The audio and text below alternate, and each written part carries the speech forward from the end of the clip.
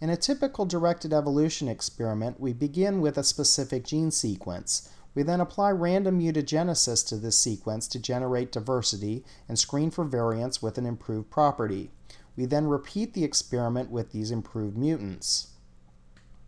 There are two common techniques for generating diversity: random mutagenesis or recombination of parental genes. These procedures typically involve PCR, and then you subclone the library into a vector and transform your cells. You then pick individual colonies from the library, screen each one for activity, then cherry pick the winners with improved activity, and those mutants go back into the cycle. Let's look at an example from the early days of this type of experiment from Francis Arnold. During the synthesis of beta-lactam antibiotics, there is a difficult deprotection step that the authors wish to perform with an enzyme.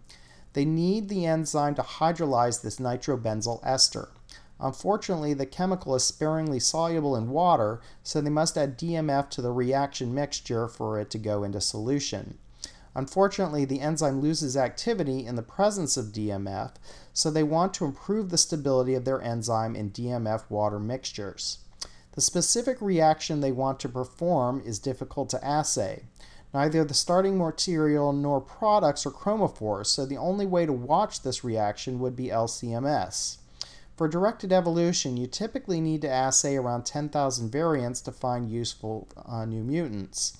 A typical LC-MS instrument takes 15 minutes per run, so this would be a very long project to do in that manner. So the experimentalists note that this enzyme will also catalyze the hydrolysis of paranitrophenol esters, such as this acetate ester. Though it has one carbon less than the real substrate, it is structurally a very similar molecule and is also tolerated by the enzyme. The product, paranitrophenol, is yellow, so they can readily detect whether this reaction occurred without the need for cumbersome instruments. Experimentally, they begin with a plasmid encoding the PNB esterase. They then use a variation on your normal PCR protocol called error-prone PCR to introduce point mutations throughout the gene at a rate of 1 to 5 mutations per gene. They then subclone the PCR products back into the plasmid and transform cells to make their library. They pick many individual colonies and then screen each one by placing the cells in a buffer containing the paranitrophenyl acetate substrate and DMF. They then quantify the yellow absorbance of each sample to get a score for the fitness of each variant. They then cherry pick out those clones showing improved activity and take them into another round of directed evolution. They perform 5 rounds of directed evolution. In the first round, they identify 3 improved mutants, and one of them was chosen as the template for the next round. So all variants in round 2 contain the mutations identified in round 1. They identify 3 additional mutants and again pick the best one to go into round 3. In a final step, they combine all the beneficial mutations that were found in the previous constructs. With these mutants identified, they then perform more careful assays of their fitness and plot them out. Through the course of incremental mutation and screening, they generate mutants improved in their tolerance for DMF. They then look at the crystal structure of the protein to determine where these mutations lie. The big white blob in the middle of this protein is the substrate. The mutations identified in their screens are in yellow.